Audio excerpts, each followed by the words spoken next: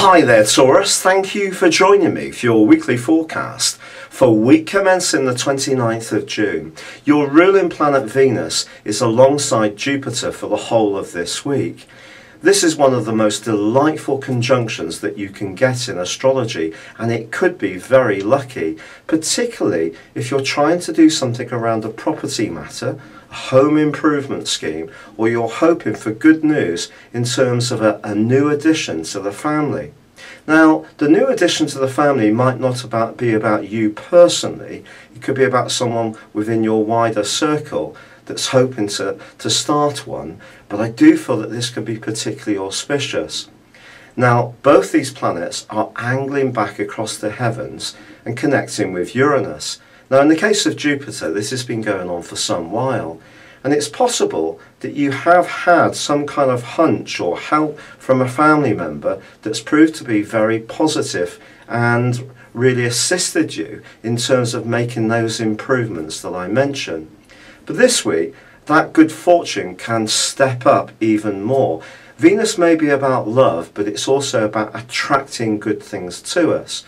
So, if you are trying to, for example, raise the money for your first rental or purchase, then someone could come out of the blue and really give you the support, or something can, perhaps in terms of a financial institution.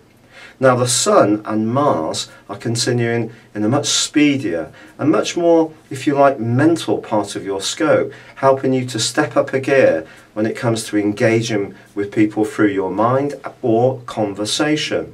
But there is a full moon which occurs on Thursday, and this just says that you shouldn't rush anything around contracts. If you are travelling anywhere, there could be a little bit of impatience with Mars involved, but Neptune's in the background this week, just urging you to stay attuned to the vibes. It's not just about what you're trying to achieve, it's the mood music as well. And if that feels right, then that's going to give you the extra motivation to really get going. If the mood music isn't so sweet, listen to that and let it inform your decisions and your thoughts.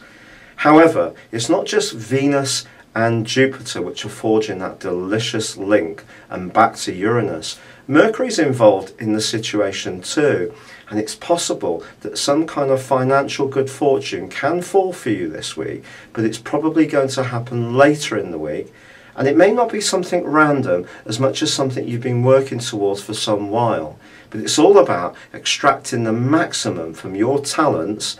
And some of those talents that you're using at the moment may relate to skills or knowledge or even things you own that go back many moons, but maybe you're now applying them in a much more creative way.